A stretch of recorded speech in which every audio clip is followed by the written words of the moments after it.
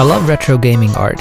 That's why this week we're going to learn how to draw pixel art in Procreate. Step 1. Download this free pixel brush set from bardotbrush.com and open up the 32x32 pixel canvas that comes with the set. Step 2. Grab the pixel painter brush and paint in a background. Then on a new layer, begin painting in your subject. Use the symmetry tool to save time and start by blocking in the big shapes in their base colors. After that, add shadows and highlights in slightly darker and lighter versions of the base colors to add depth. Finally, use the 1 pixel stamp brush to add details. Continue making corrections and adjustments. If you need to move your art, make sure to set your interpolation to nearest neighbor to keep your art nice and crisp. Here's some more footage of me having fun pixel painting some junk food. I hope you try this out and have as much fun as I did. It's really satisfying and relaxing to do and gives you a great appreciation for what goes into this type of art. One final trick is to use the reference panel to view your live drawing at a distance. Well, that's all for now. This little ice cream dude says bye, and so do I.